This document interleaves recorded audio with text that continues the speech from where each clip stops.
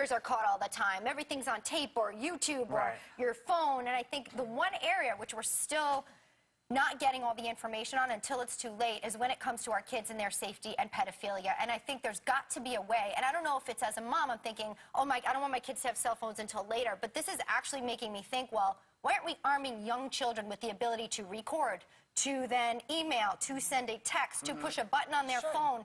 In a situation they don't feel safe because they're with the grown-up. We should give them the technology that we have that we're using to monitor ourselves. Hang on, I used to have a quarter when I was little. Okay, it started when I was really young. It was a quarter. My mom put nail polish on it. It was red. I knew that quarter was for emergencies only, or if I was uncomfortable in a situation I needed help, I knew I could at least go and make a phone call. I think, too, with these young kids, we have the ability to, in a wise way, arm them so that people feel accountable. This is about accountability. Sometimes there can be a feeling amongst moms who are working that they are, you know, they can't do as much as the moms who aren't. And I actually think you're a great team, like the moms who are home with the kids, which I would argue is the most challenging job out there, and the moms who are working, I think, can have potentially great partnership in schools. But I think as a parent, you struggle with that.